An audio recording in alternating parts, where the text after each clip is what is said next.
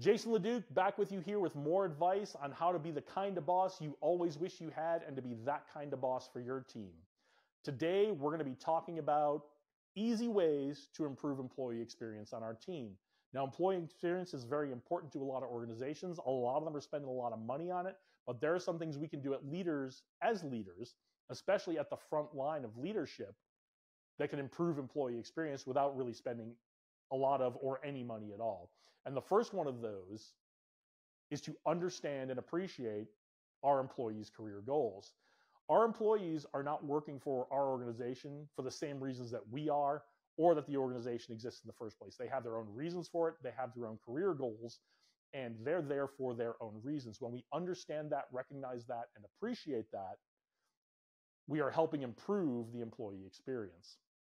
Second, once we understand and recognize and appreciate that employees have their own career goals, investing in those career goals is what's going to help improve employee experience for them as we go forward.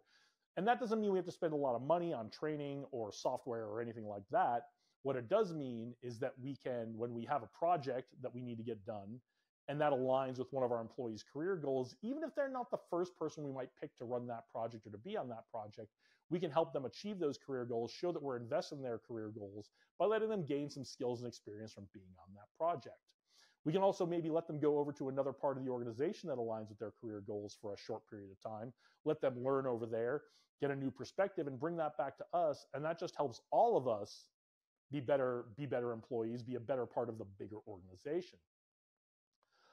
Also, we want to make sure that we recognize our employees for good behavior, not just their outcomes. And by good behavior, I don't just mean being nice and playing nice with others and sitting quietly when you're supposed to sit quietly.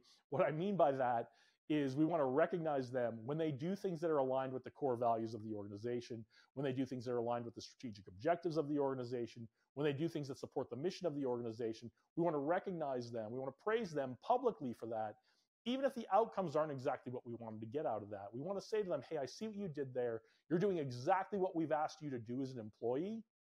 Keep it up, and we'll get the outcome there. When we do that, that improves the employee experience, not just for that employee, but for all of our employees, because they understand they're appreciated for the things they do and not just the outcomes they get. And finally, and this is a little bit of a bonus tip because it doesn't just have to do with employee experience, although it does relate. Employees come to us all the time with ideas to make things better. They've got pitches for how to make things more efficient, more effective, that kind of thing.